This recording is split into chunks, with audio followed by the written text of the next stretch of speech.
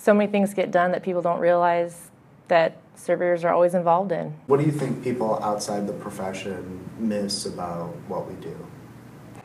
I think we take pictures standing on the side of the road. Unfortunately, a lot of people just don't have any idea, number one, that surveying is an actual profession.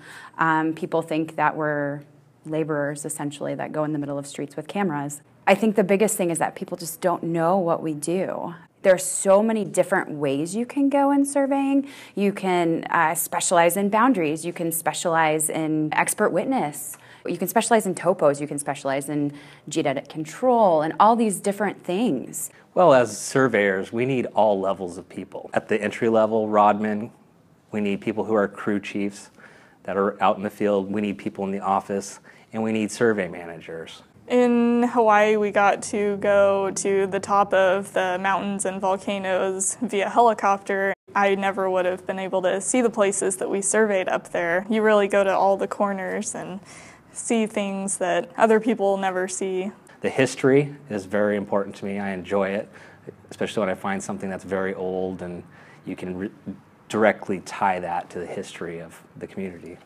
You can work as many hours as you want in some industries, so there's a lot of opportunity for flexibility. I think that's the best part of our profession.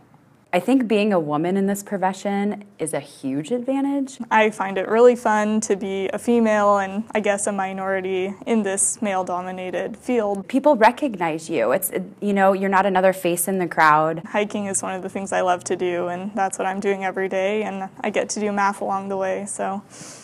The average age of surveyors in the U.S. is over 58. What industry do you think is going to have a vacuum that needs people in it in the next decade? I feel privileged to be a young surveyor right now because they all have so much experience and we get to learn from them. It's pretty clear cut to see that, yeah, there's going to be a demand there for the profession. There's job security. You got to have a surveyor.